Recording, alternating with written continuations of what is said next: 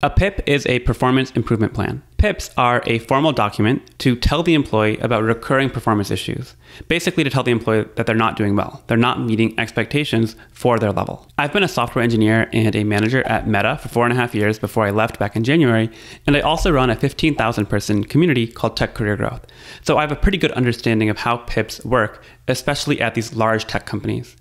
In this video, I'll talk about what it means to be on a PIP, and why the vast majority of people who end up on a PIP leave the company, and why I think that's actually a good thing. If you get PIP'ed, you'll usually have a formal meeting with HR and your manager, and you'll get a document outlining the areas where your performance is lacking, and you'll have several goals you need to achieve in order to graduate from the PIP, which basically means that you're no longer in danger of getting fired or let go for performance reasons. There's no getting around the fact that getting a PIP is very, very unpleasant.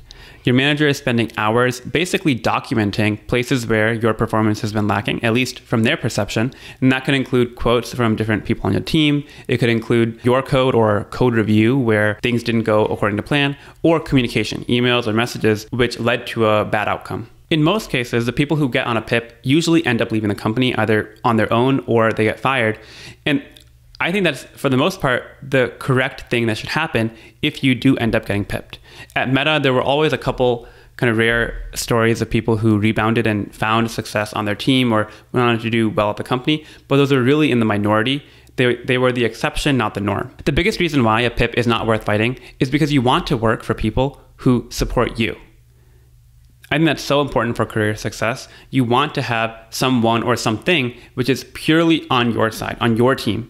Whether that's a mentor, a manager, or even an app. I'm building this app called Taro, which is packaging up the best career advice that you can apply to your software engineering job. You need to have that support behind you. And very, very often, a PIP doesn't feel like it's anyone that's actually really supporting you. By definition, a PIP is a formal tool employed by the company, employed by the manager, to basically construct an argument about why you are lacking, why you are not meeting the expectations for your job. And your manager is literally spending hours crafting that argument, pulling in all this data, all this evidence around why you are not doing a good job. And of course, that can feel like you're not being supported. And so when your manager is presenting all this information to you, and especially doing it in kind of a legal manner, in like corporate speak, you want to remove yourself from that situation. Most tech companies, when you're on a PIP, you don't have the opportunity to switch teams. And so that's why, for the vast majority of people, the right course of action is to leave the company. Even if you think your manager is supportive, there's another major issue around the perception created by you being on a PIP, whether that's fair or not. If your teammates, if your coworkers find out that you're on a PIP, that can really change your relationship with them, because now your longevity at the company, or at least at the team, is in question. Why would I want to work with someone who there's a very good chance that within 3 or 4 months, you're no longer going to be on the team? And even if your team is supportive, your manager is supportive, there is still this kind of black cloud of unknown of what will happen in terms of your long-term prospects at the company, right? If you end up wanting to switch roles or become a manager, people might hold this PIP, this kind of black mark on your performance review, against you in some unknown way later on. The tricky thing is that the company or manager may claim that the PIP is designed to help you. Your performance hasn't been that good, and this is a way for you to get back on track and become productive and happy again on the team. But usually this is almost always a lie. This is completely false. One heuristic you can use is that if HR is getting involved, that's almost never a good thing. The job of human resources is to protect the company, not to protect you. A HR person will pretty much never have your best interest at heart.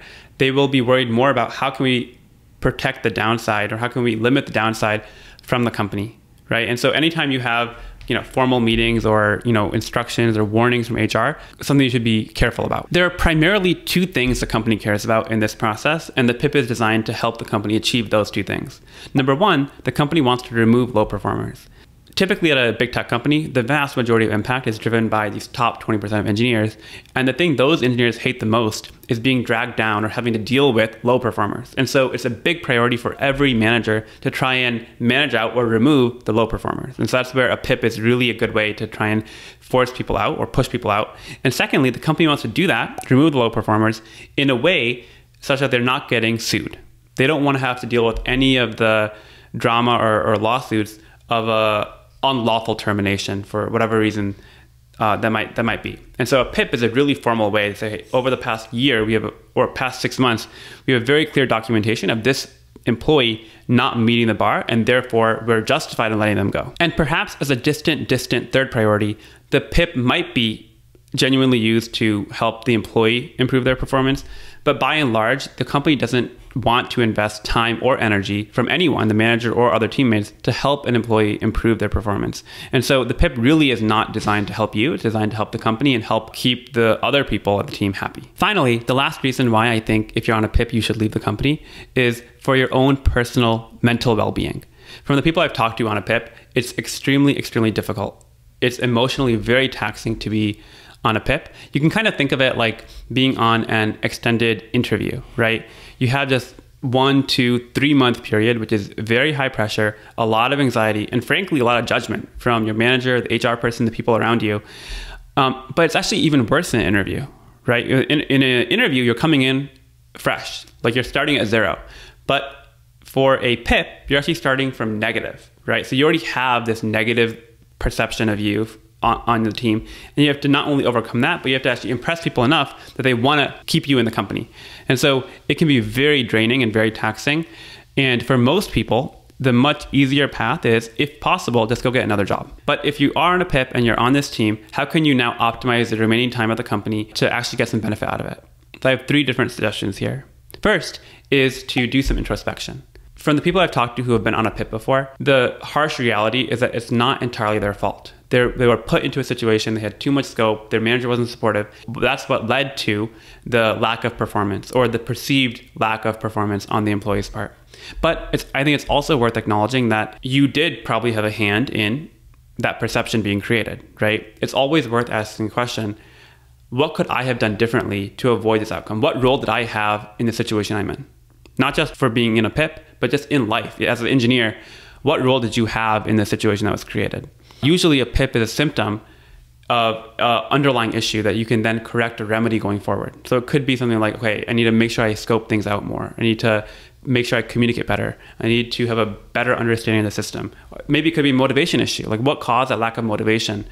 And so really doing some introspection and being honest with yourself about what happened and what went wrong, what went well, that can really help you avoid this anxiety and this issue in your next job. These topics are important whether or not you're on a PIP, and it's literally the whole point of the company I'm building called Taro. So join taro.com. I'll leave a link for that in the description, but we exactly cover topics like motivation or working with the manager or promotion. So I think there's a lot of stuff that can help many engineers, regardless of whether you feel like you're getting supported by your manager or not. The second thing I recommend if you're on a PIP right now at your company is to understand severance.